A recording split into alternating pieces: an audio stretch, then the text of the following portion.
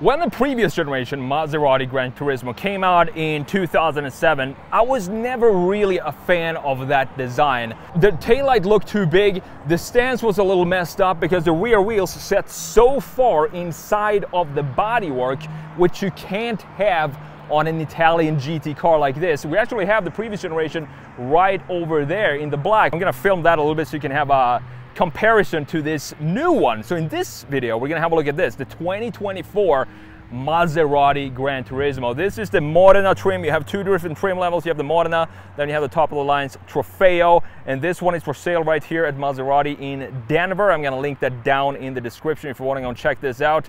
So what we're gonna do in this video is have a look at this beautiful design, because this design is essentially all the changes that I wanted to see in the old one happened in this version. It's a stunning design, and the pricing is pretty stunning as well, because this one, the Modena, is not even the Trofeo. This is about $200,000. So we're gonna have a look at this, what is going on with this design in the front end, the side view, the rear, the interior, and then we're gonna take this for a drive. Let's have a look at some of the basic spec and tech of the 2024 Maserati GranTurismo Modena. You have a 3-liter twin-turbo V6, putting out 485 horsepower, 403 pound-feet of torque, connected to an 8-speed automatic transmission. This one is all-wheel drive. 0 to 60 is done in 3.7 seconds with a top speed of 188 miles per hour. Fuel economy sits at 15 city, 25 highway, and the pricing for this is $200,000. All right, starting with the gorgeous front end of this design. It's absolutely stunning. However, there are a couple of things that I personally would like to change. I'm not going to make a redesign, because Maserati has actually already did that for me in the Trofeo trim. We're going to talk more about that in just a second. Looking at these headlights right here, this looks very similar to the ones that we have in the MC20. You still have the same separated two LEDs, one in the bottom and one up top right here.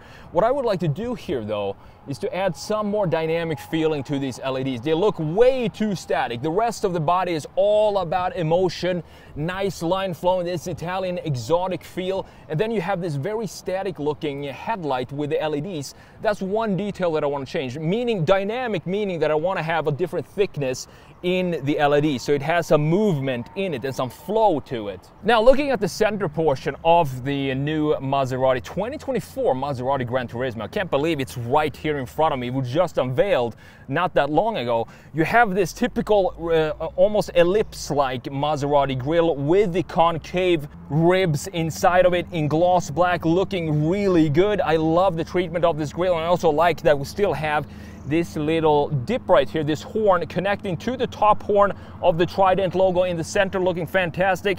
You also have the front mounted camera installed right here. However, when we look at the lower section, this is where it gets interesting, and this is where you can see a clear difference between the Modena trim that we have right here and the Trofeo. I 100% prefer the Trofeo for one simple reason. Now, if you look at the lower section here, this is the reason why I prefer the Trofeo, because in this case, the Modena, it has this rounded, nice organic shape to it, but it doesn't have any body color to hold all the graphics up. This is a similar treatment that the redesign I made with the MC20, where it feels like the front end is sort of hanging over this black piece.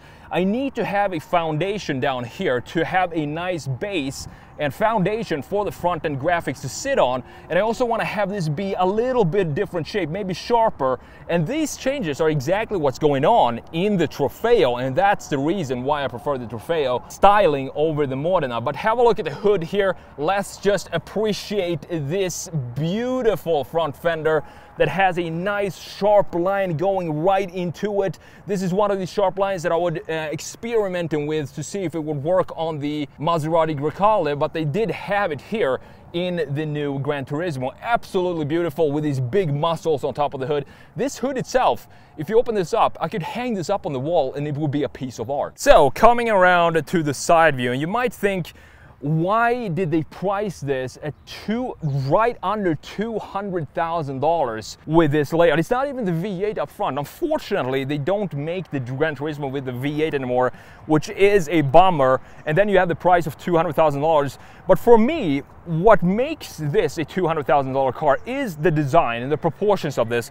If you think about it, the Ferrari GTs with the front engine cars that they have with the GT layout, the Lamborghinis as well. They don't really have a front engine GT car, but this is essentially the last of the pure Italian emotional designs in a GT package. This design, this side view, is going to be just as beautiful today as it will be 100 years from now. I really do believe that this will be a future classic and collectible when it comes to the overall design of this car. Now, looking at the wheel and tire setup here, we do have a staggered setup, meaning that we do have 20s in the front end, we do have 21s in the rear, 295s wide tires in the rear. I think I want to have them be just a little bit wider than this, to not have the same problems that we have with the previous generation GranTurismo, where the wheel sits way inside the body. And in the front end we have 265mm wide tires. You can get this with larger tires than this, but I actually think that this design here, it has more of an elegant feel to it. I would probably switch these wheels out, because I think when you have a GranTurismo like this, even though these wheels are very elegant looking, I still think they could look better suited for these type of proportions and also sit a little lower than what it does right here. So looking at the GranTurismo from a straight side view, and what I love about this design is that it feels like, as I said in the beginning, this is almost the perfect evolution of the previous generation. This just looks so much better. They simplified the design. While, as I said, Ferrari, for example, it feels like they're adding more stuff onto their designs, and it's not, it's today Ferrari GT's front engine, they're not as elegant as they once were, but here it is. In this area here, we do have the same 3 graphics that we have here that we had in the Gricola, for example, but in this case they are actually functional. So as I said in the Gricola review, I wanted this to be a hollow, and that's exactly what it did. They have the same pattern, the honeycomb pattern in there, but it is a hollow entrance to the hood, so you have some air vents, hot air flowing out from underneath the hood. Then you have this gorgeous Modena text up top, which looks fantastic. Further down you do have this cut line in the lower section of the body. The only sharp line in this area of the body is this piece here. I think it works so well to have the sharp lines, one right here going over the hood, creating this typical long, beautiful Italian GT hood. Nothing in the shoulder line in the middle of the car, but it comes down here at the bottom. And then at the rear end, you need to have this massive bulge over the rear wheels. Even though this is an all-wheel drive, it gives it that rear wheel drive proportions that you want in a GT car like this. Coming around to the rear end of the new Maserati GranTurismo, you can clearly see the resemblance here, for example, to the quattroporte design that we have with these long, sleek taillights that does have some dynamic to it in the LEDs. Again, something that I would like to apply to the front end headlights as well, and the LEDs up there. But have a look at how beautiful he sculpted this area, and then how he goes into the deck lid and the trunk with this nice, beautiful send-off. This has a bit of a curvature, just going slightly upwards right before he cuts off with this sharp line here. Looking closely at the graphics back here, and this is something that is congruent all around the new quattroporte, is the simplicity in the lines and in the styling, in the graphics, in the proportions. Everything has a very classic approach to it. That goes for the rear end as well. You do have this LED lights, as we talked about, with some other lighting in the bottom, and you have the reverse light sitting right here in the middle. Moving further down, you have a simplistic bumper. There's nothing crazy going on about this bumper. It's just there to separate the top graphics from the lower graphics, just like we've had in cars for 50, 60 years, coming back here in a modern version. Further down, we do have a pretty sleek looking diffuser. It's not aggressive at all. It doesn't even have any fins on it. That's probably something that's going to change when they come out with the more aggressive versions of the GranTurismo in the future. And you have the chrome tailpipes, quad tailpipes set up right here with the exhaust sitting on each side, symmetrical. Everything in this car is symmetrical, and you also have this little dip here in the middle, which I love, with the Maserati logo up top. Now, last but not least, looking at this Maserati GranTurismo from a straight rear view that you're doing right now, I think it has this planted look to it, and that has to do with these big, beautiful fenders that we talked about and the horizontal graphics that we have laid out in the rear end. In addition to the bumper lines, that also is just a straight line going from one end all the way to the other. So overall, the exterior design of this thing looks fantastic, and it brings back the quality, the originality, and the classic lines that we're used to seeing from Maserati. Welcome to the beautiful interior of the Maserati GranTurismo, and honestly, I'm surprised that there's a lot in here that looks very similar to the $70,000 Maserati Grecale. You have the same infotainment screen, same gauge cluster, same type of digital clock that you have up here. Before I fire it up, I just want to show you the key. It looks like this. Nothing really special about the key. We have the logo in the back. It has some nice weight to it. So let's fire this up because it's getting really hot in here.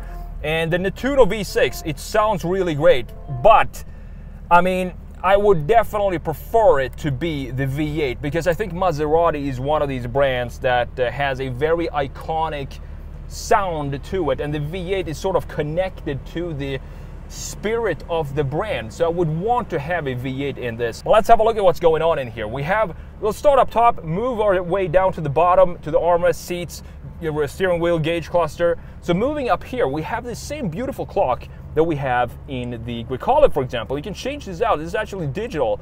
You can have it be a clock. You have three different versions of a clock. You have the classic version, which is the one I would pick because it looks fantastic. You also have the Maserati logo and the font as a background for this clock. If you want to switch that out, if you want to go a little sporty, you can do that. You have a sport watch, and you also have the design, which is almost like a digital minimalistic clock. I would definitely always keep it in classic. If you want to, you can switch this up. You can have a compass in there, you can have the pedals, see how hard you're pressing on the brake or how hard you're pressing on the gas. You have a graph for that. I don't know what it's supposed to be useful for, but again, it's just a cool feature. Or you can have a G meter. So this is when you take this to the track, take it up the mountain roads, and you really want to test the cornering and handling of this thing. Moving further down, we do have some very traditional looking vents here. So these are super easy to figure out because you have this big flap here that you can just adjust, and you can see the vents going on behind it, exactly what's going on and where the air is going to blow out from. Then you have this 12.3-inch infotainment screen. You have the home button,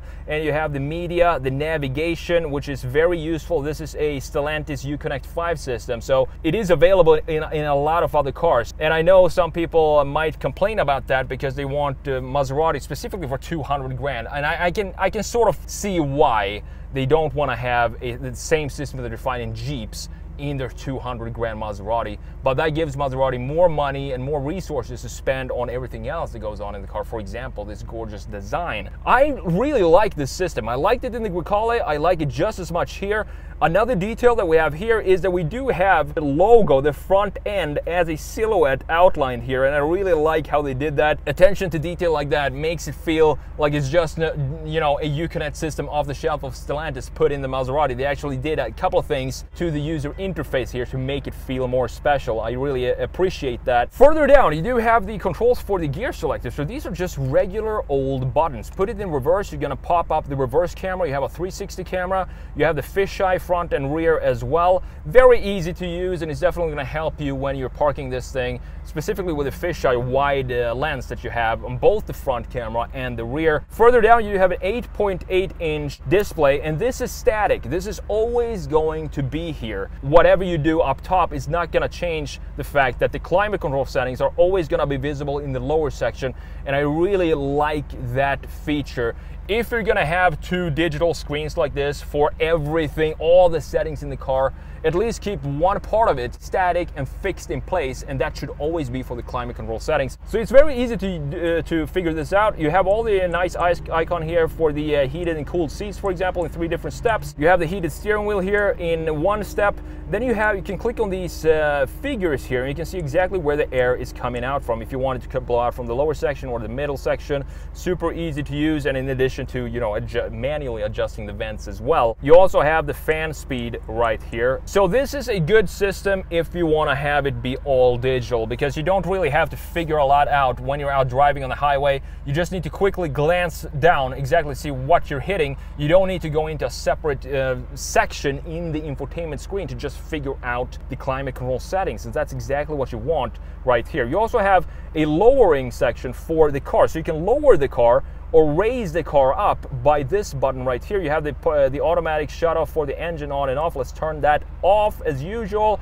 You have the parking sensors, and you have the stability control off. You also have a button to the very far right end point of this lower section, which is going to open up the glove box. So you can't open it manually. There's no handle here. You just click this button and boom, you see? Not sure if that's easier or harder than to just have a simple handle there. Let's talk about the integration of this thing. So we do have two screens, 12.3, 8.8 at the bottom, separated by the gear selector buttons in the middle. It also has this curvature to it, a fold right in the middle, so it kind of follows nicely the flow of the center console. It looks a little maybe out of place because everything else up here is pretty organic, and then you have this pretty static looking centerpiece. But overall, in functionality, it works really well. And this is one of my favorite all digital infotainment systems compared to, for example, BMW's iDrive 8, which I'm not a huge fan of, specifically when it comes to just changing the climate settings. This is a lot easier than that. Further down, you do have the wireless charging port right here. Just slide your phone in here. It's rubberized, angled. The phone is not going to go anywhere. Then this trim, instead of having gloss black or piano black like we have in a lot of other Maseratis, this is now carbon fiber. And it has to be carbon fiber. This car costs $200,000. You need to have it be a little bit more different than the $70,000 Grecale. And I think just having some carbon fiber here, even though it's a small change for an additional $130,000, it still makes it feel a little bit more special than those other interiors. You have two small cup holders right here, and for the back you do have some storage underneath the armrest. It's not deep at all. You do have two USBs, one regular and one USB-C, and you also have a 12-volt cigarette outlet with this nice leather-wrapped armrest right here with the same color stitching that we have on the seats. So talking about these seats here, these look like GT seats. They look like they suit this car perfectly because they're not too aggressive, they're not too sporty, but you still have some pretty decent bolstering on the sides. And again, you do have this embroidered Maserati Trident logo in the headrests, looking fantastic, with some metal pieces right here in the middle, looking decent. Personally, I would probably not go for this color of interior. This, not sure, it's like elephant gray or something like that. I would much rather it be red with the white interior. I think a red interior with white would look spot on. Moving on to this steering wheel here. So this is, again, maybe something that some people are going to have a problem with. The price point of I'm going to come back to this $200,000 price point for the GranTurismo, and there is so much stuff in here that are just the same, exactly the same stuff as you get in the $70,000 Grecale. For example, the steering wheel is exactly the same one that you get in the Grecale. There is nothing wrong with this steering wheel. That's not at all what I'm saying, but what I'm saying is I wish they would have made it feel more special than this. Specifically, you have the gloss black here, while you have carbon fiber down here. Why not put the carbon fiber in the housing for the buttons up here? Just some small touches like that to make it feel special. Again, it's a great looking steering wheel. It's pretty small, pretty thin, and it's thick where you want it to be thick up here, for example, and it has a flat bottom steering wheel. On the right side, you have all the controls for the cruise control settings, and on the left spoke, you have the controls for customizing this gauge cluster, which you can have in several different layouts. You have the head-up display up front with the map in there as well, looking fantastic. You can have the cluster layout be either classic, you can have it be in evolved, or you can have it be in relaxed, and all of these are going to change the graphics for what this interior cluster looks like. I personally like to have it in, let's see, I think it was classic, with just a tachometer to the left.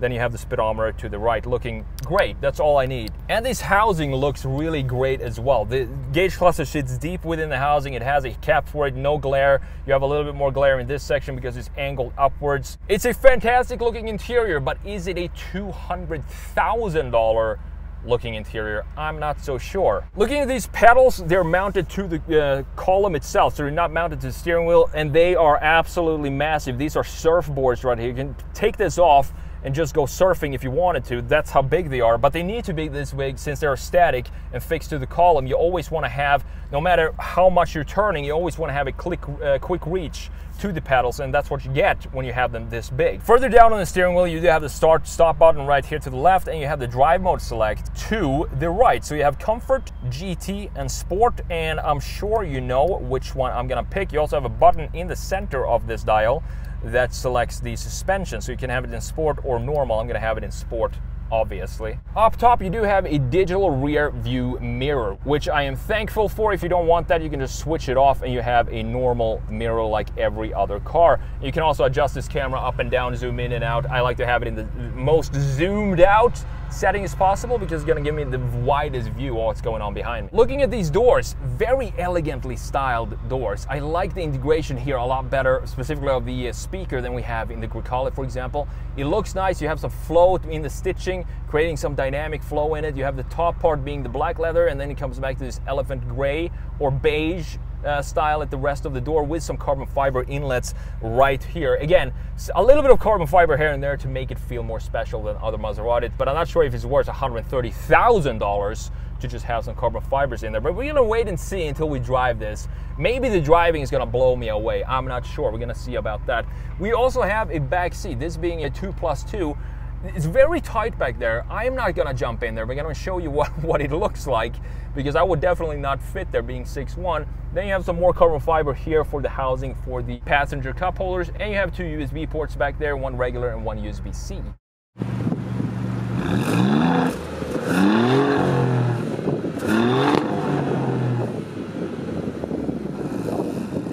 It is about that time. We're setting off in the brand spanking new Maserati 2024 model year GranTurismo. So this is going to be interesting because I'm coming back to that $200,000 price point, and we do have the Nettuno V6, which is the same V6 that you get in the MC20. It's just been detuned here a little bit. It's twin turbo. You got 485 horsepower, 0 to 60 in about 3.7 seconds.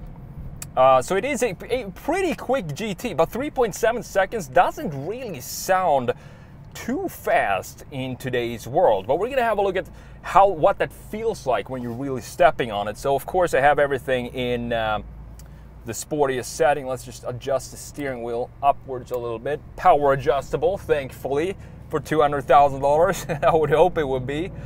So let's put it in, of course, in manual. And let's see what this 8-speed can do when we're really stepping on it here. So we have all-wheel drive and 0 to 60 in 3.7 seconds. So here we go. Ooh, wow. Wow. Sounds almost like a V8. And before I set off in this, I was a little bit skeptic about having the V6 in here.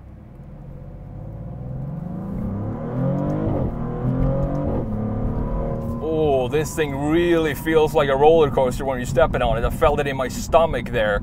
It really pulls super strong, and it feels like it maybe even faster than 3.7 seconds. I'm not entirely sure, but it definitely feels very fast. Not MC20 fast. That's not what this is. This is a GT. Keep in mind that you have a beautiful sculpture out here on the exterior, and it is big.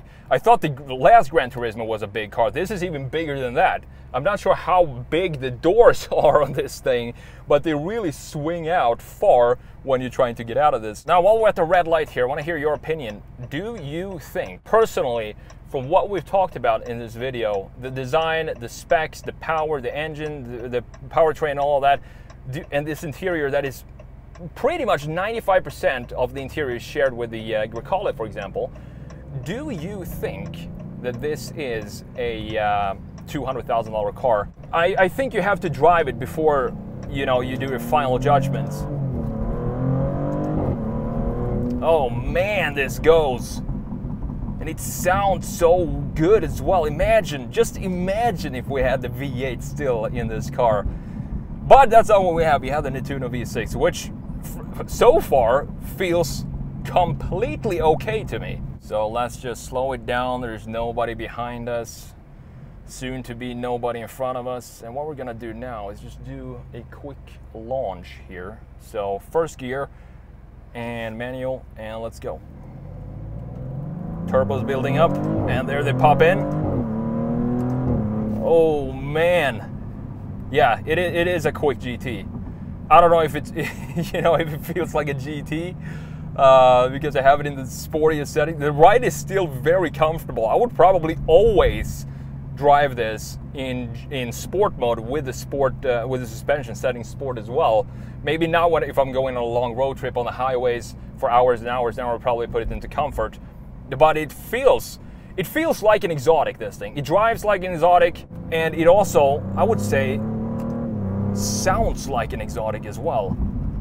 I think they did sprinkle some magic on that Nettuno V6, because it feels like a V8. It's weird how much it sounds like a V8, and it almost feels like it's pulling similar to what you would think a V8 would pull. So, we're coming into a tunnel here, and there is nobody behind us again. Empty streets.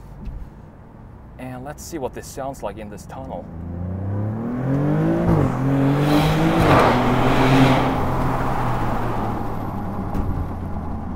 Okay, I don't think we need the V8 anymore. Turning radius is absolutely Titanic-like. I just noticed that. It is, as I said, a rather big two-door sedan coupe, this thing, in the wheelbase. Man, it sounds fantastic. The brakes are great too.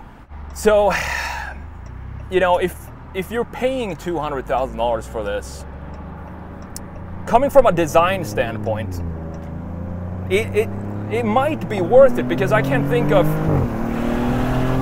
any other car that has these classic Italian exotic looks to them today. As I said, Ferrari these days feels like they're moving away a little bit from that traditional, almost like 60s design of exotic cars.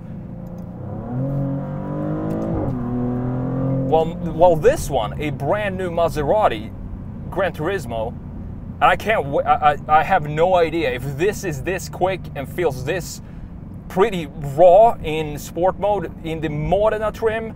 I have no idea what the Trofeo is all about. I'm enjoying this drive a lot because I think not just am I enjoying it, this is definitely one of these cars that when I'm cruising around in this, I'm doing my environment, all the people around me, everyone that passes me in their car, I'm doing them a favor, because I'm giving them a chance to watch this beauty sculpture on wheels just roll by them. They get to see this in motion. So, final verdict from me here. If you ever get a chance to drive this, go and do that. And then I think the pricing will make a little bit more sense, since the interior, as we talked about, is shared with a lot of other Maserati, even Stellantis products, with this infotainment screen right here. So if you get a chance to drive one, go and do that. For me personally, what I would pay a premium for is this gorgeous timeless design that, as I said before, is going to be just as good looking today like it will be 100 years from now.